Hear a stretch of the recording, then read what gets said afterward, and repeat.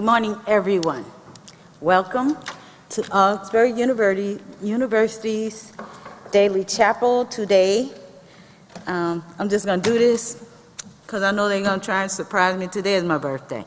That's why we have, no, I'm just kidding.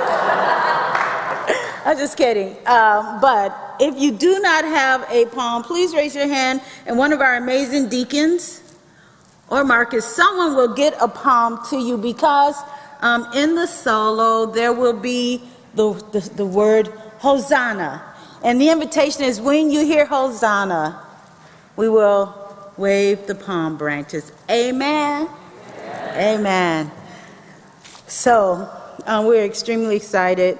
And there's a kind of heaviness, because today we will hear a good word. We will hear the gospel proclaimed from our very own Phil Quanbeck, who is retiring at the end of this semester. And so we celebrate you, and we will sit up under your voice, and we will hear the gospel proclaimed. And today's chapel is scheduled for 20 minutes, but I confess it will take as long as it takes, because we will honor you. Those who cannot stay, go. But those who are, we invite you to stay and celebrate. And we also want to thank Deanna for her gift of voice, and Sarah for her flute, and always our amazing campus ministry, campus musician, Andrea. And so, Phil, this is Phil's chapel, and I'm going to invite you to stand, because Phil wants us to invocate with Martin Luther's morning prayer. So please stand as you're able. And together we say, I thank you, my heavenly Father, through Jesus Christ, your dear Son, that you have kept us all harm and danger. And I pray that you would keep me this day also from sin and every evil, that all my doings in life may please you.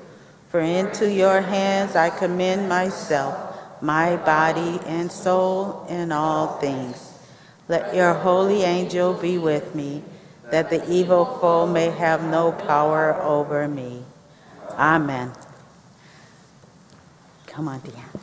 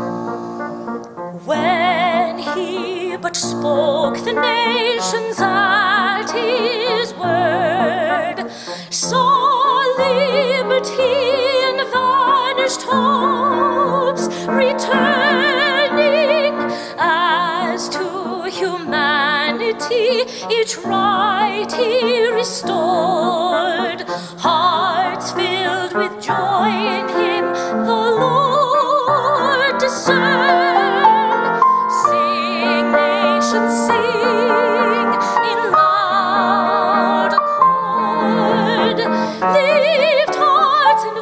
voices with our own resounding Hosanna.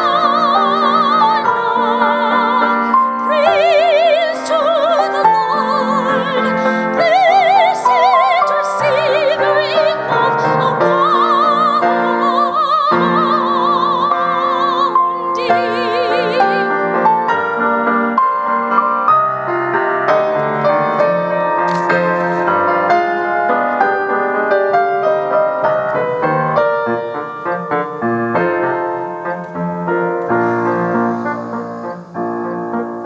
Rejoice and be glad, O blessed Jerusalem, as of thy children's salvation art singing. In charity, the Lord of Bethlehem, with blessed faith to thee new hope did bring. Sing, nations, sing in loud accord. Lift hearts and voices with our own resounding Hosanna. Praise to the Lord, blessed our Savior in love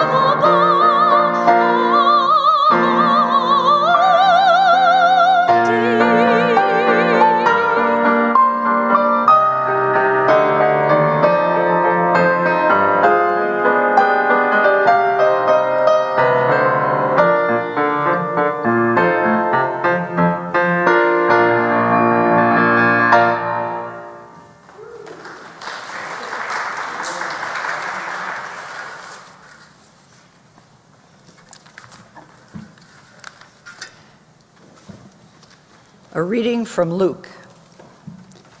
After he had said this, he went on ahead, going up to Jerusalem. When he had come near Bethphage and Bethany, at the place called the Mount of Olives, he sent two of the disciples, saying, "Go into the village ahead of you, and as you enter it, you will find tied there a colt that has never been ridden. Untie it and bring it here. If anyone asks you, 'Why are you untying it?' just say this, 'The Lord needs it.'" So those who were sent departed and found it as he had told them. As they were untying the colt, its owners asked them, "Why are you untying the colt?" They said, "The Lord needs it." Then they brought it to Jesus, and after throwing their cloaks on the colt, they set Jesus on it.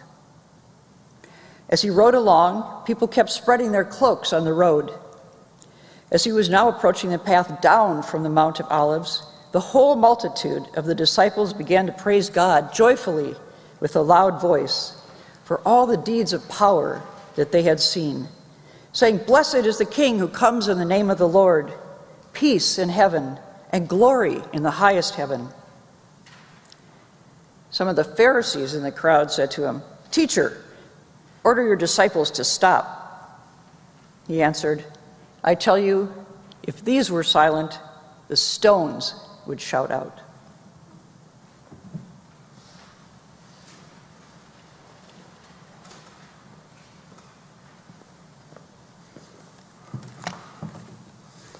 Thank you, Ruth. I'm going to leave my phone on. I'm expecting a robocall from a company trying to sell me an extended warranty for my car. So if it rings, I hope you understand that I'll answer. I guess I'm not the only one. Let's pray. Gracious God, bless Babette on this wonderful celebration of her birthday. We give thanks for her ministry here and for this campus ministry. And bless us in our hearing and in our doing of your word. In Jesus' name, amen. Sometimes something happens when you learn something and things change the way you see the world. And what I've loved about teaching the Bible at Augsburg is part of my goal is I always want to see a new thing in a text. Always. A new twist, a new angle. Sometimes I get it from a book, sometimes it just comes to me, and sometimes I hear it from students in class, like Adam. Seriously. Thank you. But that's been part of the joy, is hearing the Bible, and it keeps it fresh. I'm going to identify 3 things that have been pivotal moments for me. Not the only ones, but just things you'll illustrate. First of all, look at the screen. Anybody know where this sign is located? It's a test. It's right outside the door. It's the kind of thing you see but never see. It's an early seal of the college or seminary and university, because that's how Augsburg began. And when I got tenure, I felt a little relieved, so I audited Norwegian for a semester. I wanted to know what my grandparents had been saying when they didn't want me to hear what they were saying. They spoke Norwegian to each other, though they'd never been to Norway. But I looked at that "Ord det blev kjøtt." The Word became flesh. And in 3 words. I knew German, and the der, die, das, you have all the, but in Norwegian they put the article at the end of the word, so "ord det" is the word, et. It's so lean, poetic, and if you know what it's saying, what are you going to say? "And dwelt among us." Those were words that the founders of this college thought in those few words. It represented their origin, but I think it also represented where they were going. "Ord det blev kjøtt." Let's see, the next one. Okay, these travelers got in the way of a nice photo of the Wartburg Castle in Germany. Now, I grew up like a good Lutheran confirmand, and I read all about the Wartburg Castle and how Luther was hidden there, grew a beard, and was called a knight. But what struck me here, and this is what hit me then, that this is the place where in 11 weeks Luther translated the New Testament into German. This was a tectonic shift in Western civilization, and it happened in a room in this castle. I knew that, but it had never hit me that way before. And a colleague of Bruce gave us this great picture with the lightning. I think that captures what that's about.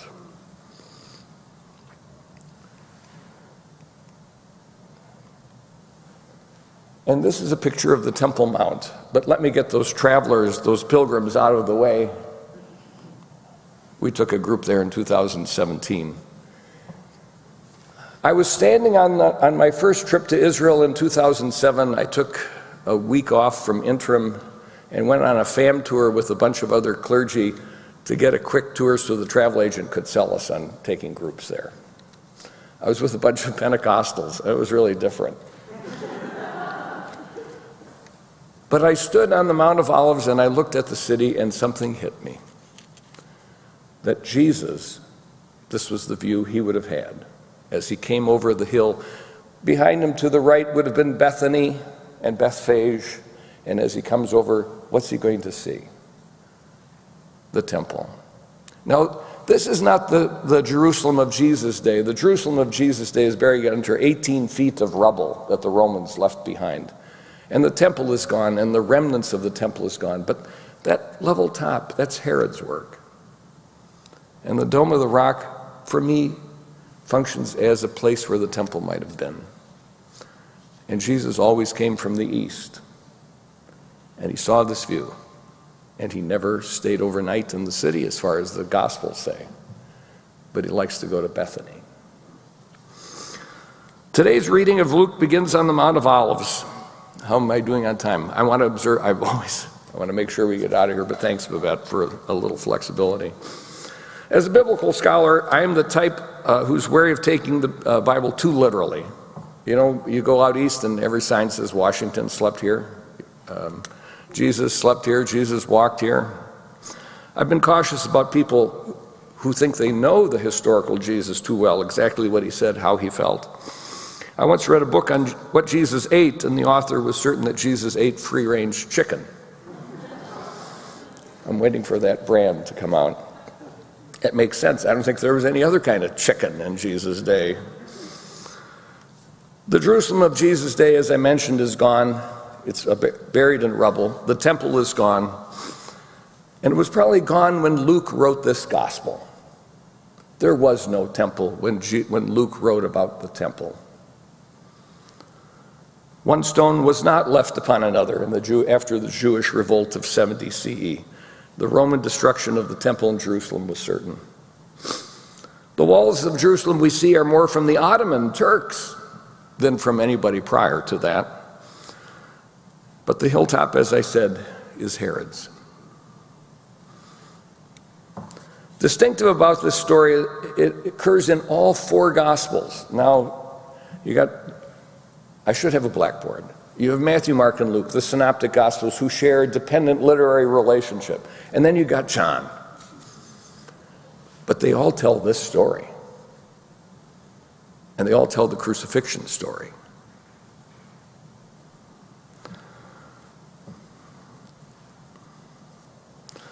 The story is set during Passover week, the annual celebration of the last plague, the beginning of the Exodus, the movement from bondage to freedom in the history of the Israelites, and that's how it's still celebrated today. The imperial Roman presence was not just in Palestine, but it was in Jerusalem, and it was a reminder there was, so to speak, yet another Pharaoh in town. Pilate was that Pharaoh's representative.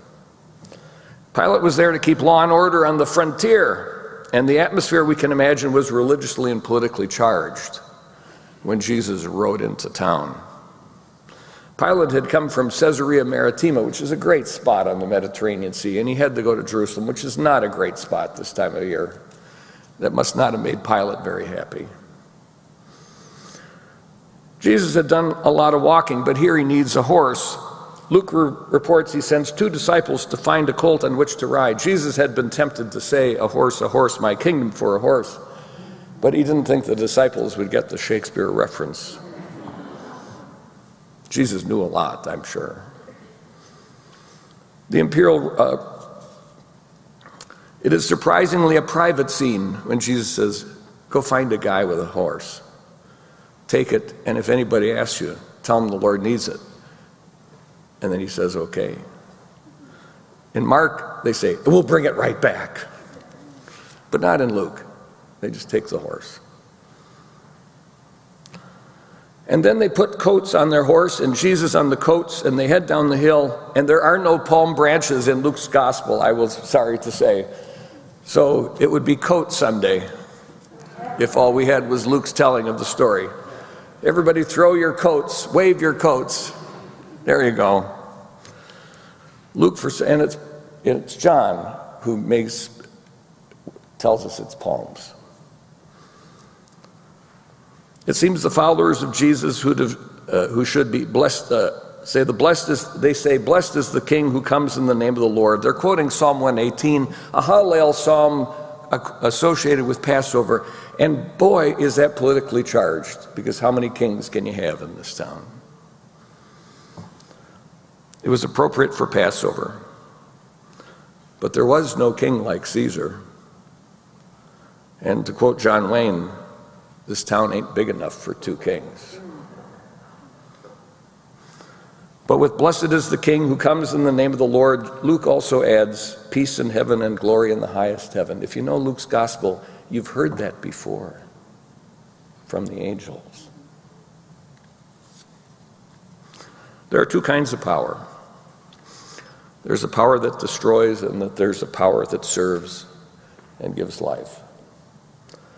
There's the power at the left, as Luther would say, and the power at the right. We look across that valley, the Kidron Valley today, and we look from occupied West Bank to a hilltop that is under the control of the Palestinian organization. And beyond that is the Green Line from the 1948 war. It's still a tense place, this Jerusalem. We can see what empires and the imperially minded do to subjugate, and we're watching it now on our televisions. Mariupol on our screens, and the devastation of Bucha. It's what empires, pharaohs, Caesars, czars, and Putins do. So what kind of king is a crucified king? The thief on the cross doesn't turn to Caesar for help, but he says to Jesus, remember me. This king appeals not to our power, but to our weakness. This king shows us who God is, not above us, but with us and among us, a word become flesh. And as Paul puts it, the word of the cross is folly to those who are perishing, but to those who are being saved, it is the power of God. Or maybe I should say, to you who are being saved, it is the power of God. Amen.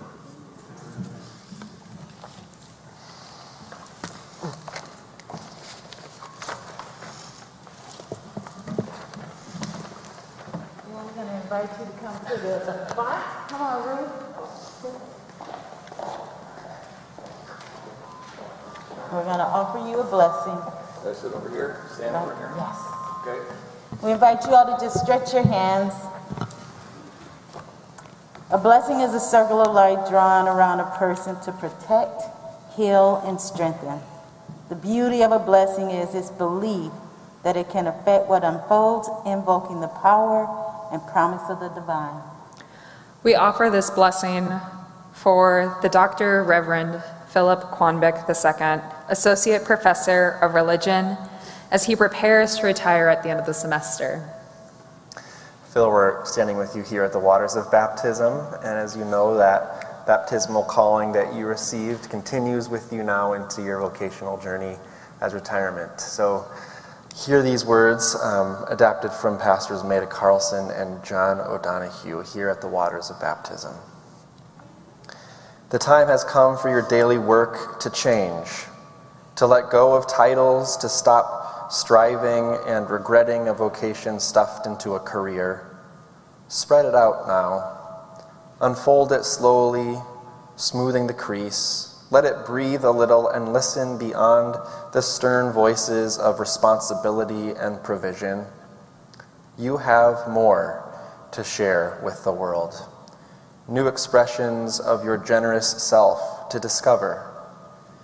This is where your life has arrived after all the years of effort and toil. Look back with graciousness and thanks on all your great and quiet achievements. You stand on the shore of new invitation to open your life to what is left undone. You stand on the shore of new invitation. Let your heart enjoy a different rhythm when drawn to the wonder of other horizons. Have the courage for a new approach to time. Allow it to slow until you find freedom, to draw alongside the mystery you hold and befriend your own beauty of soul. Now is approaching the time to enjoy your heart's desire, to live the dreams you've waited for, to awaken the depths beyond your work and enter into your infinite source. They'll receive this prayer adapted from Martin Luther. Almighty and eternal God, we pray that you would uphold Phil through the right knowledge of your divine word, through your Holy Spirit. Grant him peace and health as he do the work of future callings with your blessing through your dear Son, Jesus Christ, our Lord. And together we say amen. Amen. And we celebrate.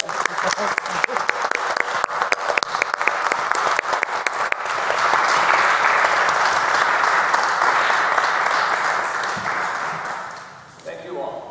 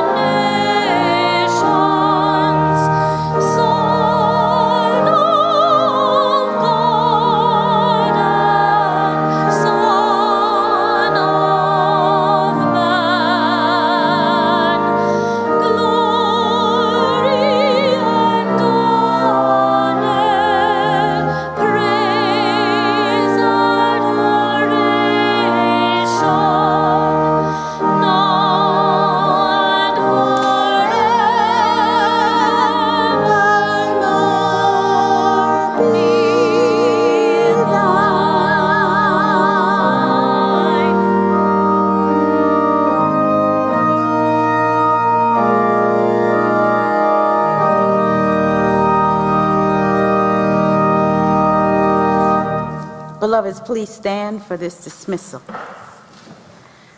In you, Jesus shines brighter. In you, Jesus shines purer than all the angels in the sky. Now go, and may the Lord bless you and keep you. May the Lord's face shine upon you, and may the Lord give you peace now and forever. Please stay. There are donuts. As you're able, please celebrate Dr. Phil with us. Go in peace. Love and serve your neighbor. Amen.